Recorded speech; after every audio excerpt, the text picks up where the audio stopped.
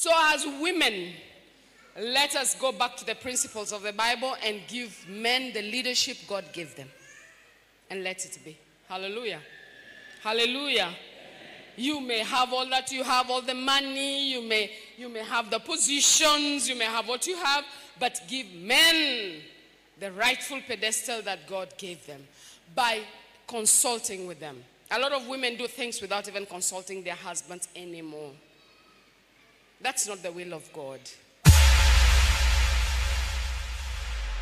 Consult. A lot of men do things without consulting their husbands anymore. I know of houses hapa Mikindani ambaye ilikuwa ya memba wetu moja aliaga, lakini hakuambia bibi yake mahali hizo nyumba ziko. Alipoaga na akaenda nyumbani na bibi hakujua, bibi naye akafuata akazika na kabaki nyumbani, nyumba zimebaki za nani? Za agent. So wakati mtu anaficha bibi yake, mali yako na mambo yako, unajifichia wewe, na wakati umejifichia wewe, umeficha kwa watoto wako ndio watasumbuka. Because bibi yako anaweza kujisumbua na kuendelea na mambo yake. It is your children who will suffer.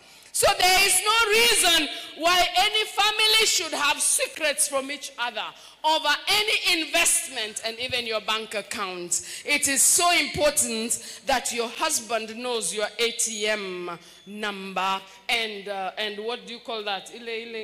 PIN number. Don't give him the ATM, but give him the PIN number. She has said he knows. And let your wife know your PIN number.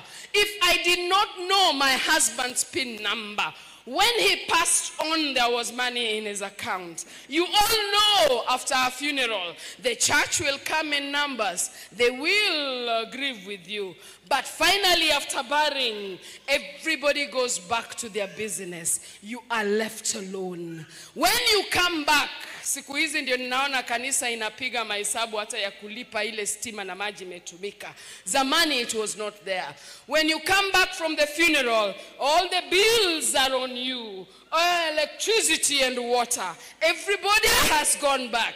And normally, pesa ya matanga inatumika yote matanga. Watu huwa wanasahau kuna maisha baada ya matanga. If I did not know my husband's PIN number, I remember hata ile pesa iliokotwa nyumbani siku ya matanga ya kuzika, nilikuja nikaitishwa na nikapeana. It means I came back with not even a coin from the matanga. If I did not have my husband's PIN number, I would not have moved on with life.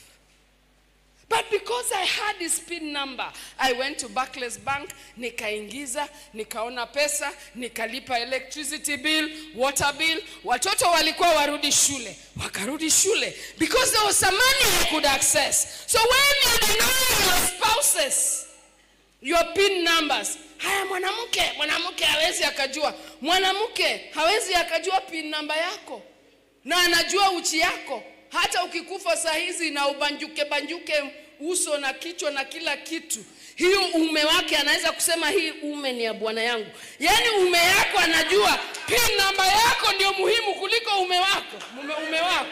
Acheni mchezo nyinyi. Kuna kaukweli hapo.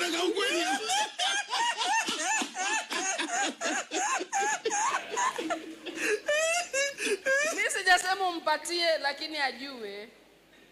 Hiyo ni ngumu. Bwana asifiwe. Hallelujah. Hallelujah.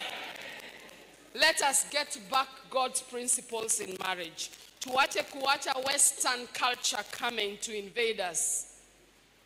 We have what the Bible says. Let the Bible speak. Wacha watu wakuite mjinga, sababu unafuata sheria za Mungu. You will reap at the end. This is Legrand from Simple Generations.